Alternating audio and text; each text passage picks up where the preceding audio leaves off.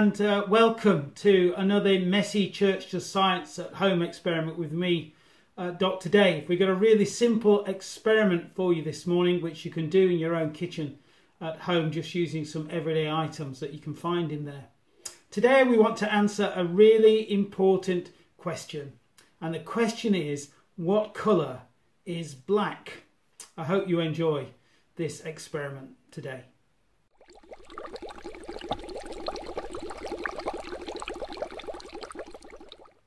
For this experiment, you're going to need a few simple items. You're going to need some water, warm water. Going to need a glass or plastic clear beaker. A black felt tip pen. Needs to be washable type, so please be careful and try not to get it on your clothes and hands. And then I've got 3 pieces of paper cut into little strips. I've got a piece of kitchen towel paper. I've got a piece of printer paper that I've got from my office. And I've got a strip of special paper that's used in science labs called chromatography paper. It's quite coarse and rough when you feel it, but you can use ordinary coffee filter paper that you put in some of the older style filter coffee machines.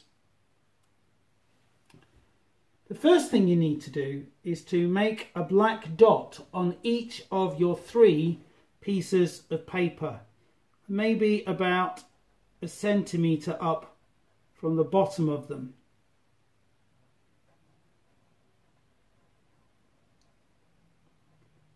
It's harder to write on the paper that is roughest, and you need to be very careful on the kitchen towel paper that you don't tear it.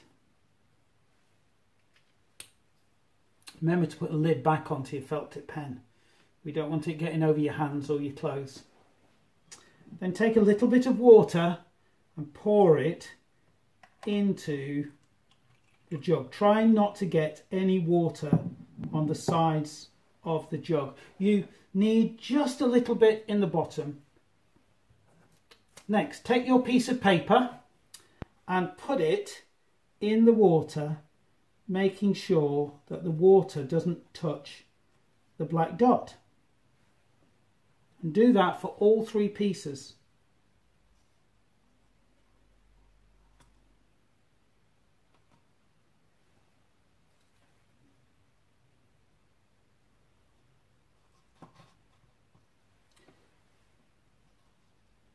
If you watch carefully, you'll notice that the water starts to travel up the piece of paper.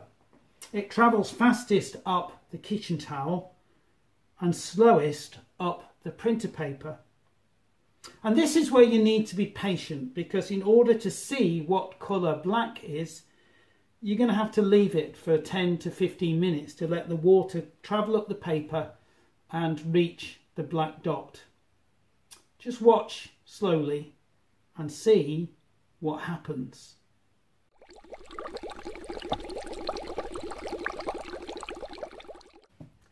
Well, I hope you managed to be patient while the experiment took place. What you should have seen happening is that slowly the water started to travel up each of the pieces of paper. It travelled up faster through the kitchen paper and most slowly through the paper I got out of my office that I use on my printer. The reason the water can travel up the paper is the paper's full of holes. The kitchen paper that I used has got some really big holes in it, while the printer paper, if you can feel, it's very smooth. That's because it's got very little holes in it.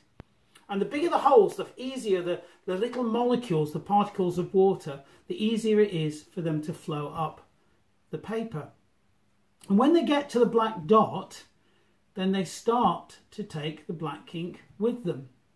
But black ink isn't just black. It's made up of all different colours of ink, of all different sizes. And as the water starts to travel past the black dot, so does the ink of all its different colours. I'll show you what happened in my experiment. This is the kitchen filter paper. you see the ink has started to travel up the paper with the water. And you can start to see there are some different colours there, perhaps a hint of orange and red and purple. Maybe black isn't quite as black as we thought it was in the first place. This is the paper I got off the printer. Actually, the water didn't travel up this very fast because it doesn't have many holes in, or the holes in aren't very big. So it hardly got to the black ink at all. So the black ink doesn't get to go anywhere. But the best one is my chromatography paper or my coffee filter paper. And this is really exciting. Look at that. See, the water travelled up here and reached the black ink. And when it starts to reach the black ink, it takes all the different colours in the black, all the different colour inks, and starts to pull them up the paper with it. But all those different colours are different sizes and shapes. And some are small and travel fast, like the colour yellow.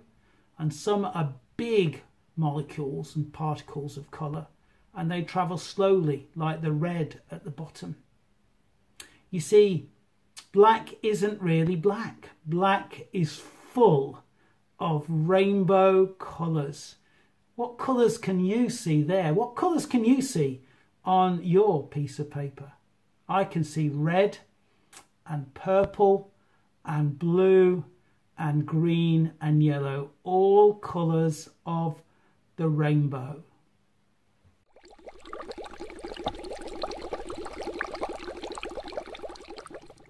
Well, I hope your experiment worked as well as my experiment did. I was really excited to see all those colours come out of the black ink. That reminds me of something it says in the Bible at the start of the book that John, one of Jesus' friends, wrote about the life that he shared with Jesus. He said that Jesus is the light that is come into the world, and that the light shines in the blackness, but the blackness has never put it out. Do you remember when we did another experiment some time ago, when we made rainbows out of a CD or out of a beaker of water? We said that the rainbow colours remind us that with God there's always hope, that things will get better.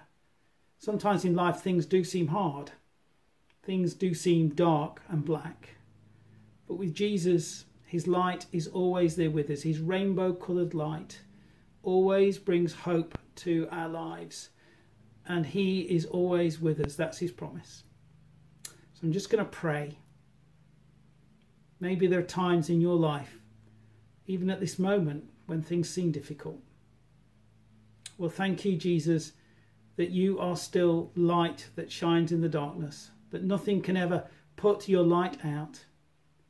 Help us, no matter how hard it can seem this day or any time in our lives. Help us to trust you, to trust the hope that you come and bring into our lives. Amen.